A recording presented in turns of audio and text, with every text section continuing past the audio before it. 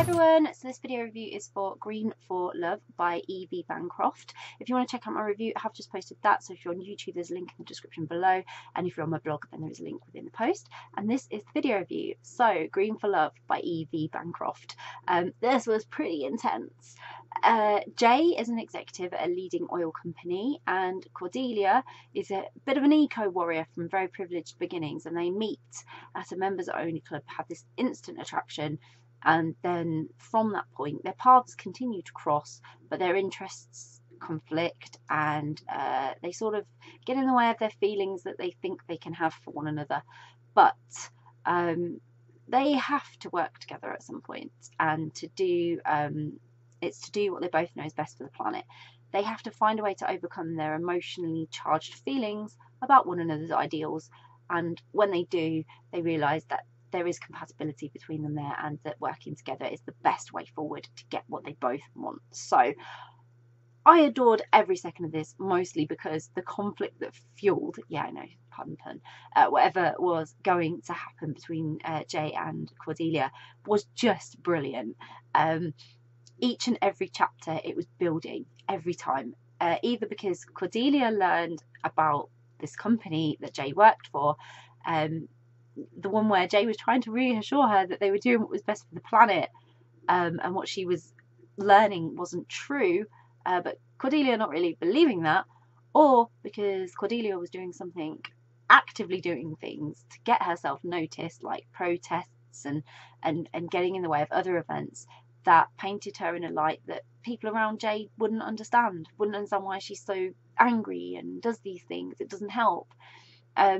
They were both very strong, very passionate characters. They were loyal to their cause, and they were both trying to achieve the same things, but in very, very different ways.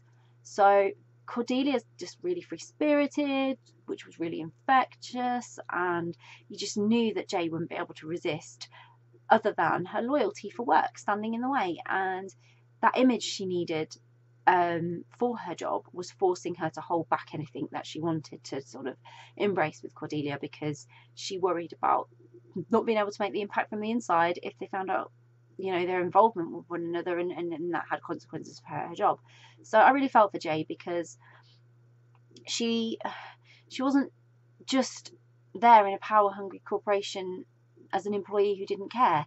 She was effectively trying to encourage change and support sustainability in her industry from the inside, naively thinking she was winning while being somewhat deceived by higher ups in a company. We've all been there, we've all done that. So that's what really broke my heart for her, because she was trying so hard, and she was convinced that things were okay. And I loved how just a bit of time together, really getting to the heart of what they then both wanted and supported, they found those things in one another and understood that if they just worked together they could get that. It took them a bit of time, but they figured it out eventually. The story was stunning and so lovely. It had a great cast of characters to support the events and the major plot points, but it also provided those characters, they provided some light relief during some really intense moments that both the characters were enduring. So like their families and things like that just added a little bit of something different. And it really lent well to demonstrating how you can still be loyal and determined. You can affect change without being overly disruptive, angry, breaking the law, or any of these things that you don't need to do to get noticed and to make change. To make change, you have to get in there and you have to change people's mindsets.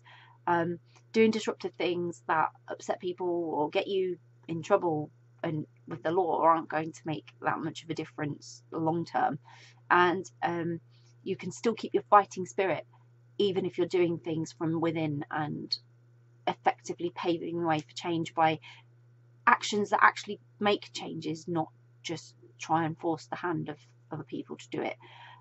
I loved it. I hope these two will be in future stories, because they're really exciting together, and I'm pretty sure now that they have started working together there is a lot they can do, and they're going to have an exciting future as well.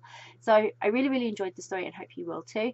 I'll pop a link in the description so you can go and grab a copy of Green for Love by E.V. Bancroft, which I really, really hope you will. If you've read Green for Love, would love to know what you thought of it. So please do share your thoughts and comments. If you haven't read it yet, but you're planning to read it, it's on your to be read list, or you're now super intrigued and thinking, yes, I'd love to read that, then again, please do let us know. It's always great to find out what you're interested in reading. And if you do read it, I hope you enjoy it. Bye!